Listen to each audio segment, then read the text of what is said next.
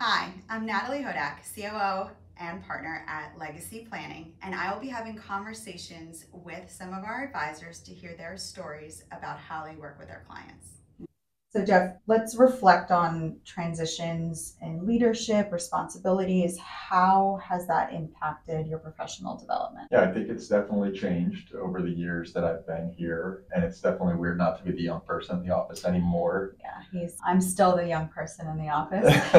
People don't talk about being middle-aged as a positive thing necessarily, but I think professionally there are a lot of benefits. I think now you actually have some experience that you can share with the less experienced people in the office, and you can actually benefit them. And I think there's also some complementary skills with the more experienced people in the office where you're still able to be additive to what they're doing. So the spot in the middle is actually pretty good from a career standpoint and professional development standpoint. And so, like I said, I think it's a good spot.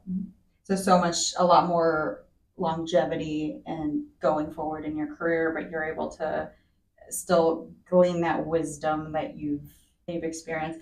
I will say that Rob and Kevin say a lot that you are absolutely incredible in meetings and being able to speak with the clients and how you relate to them. So I think that marries really well in what you just said about where you are in the middle.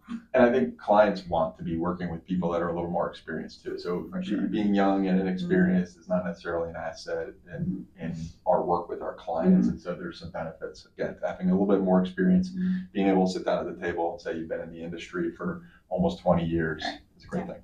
And Legacy has teams, and we have people at different levels of experience, and those that are new to the industry are learning from people like Jeff, from people like the senior partners, etc. So, great, thank you. Thanks for joining me for Legacy Stories. For more information, go to legacy-online.com.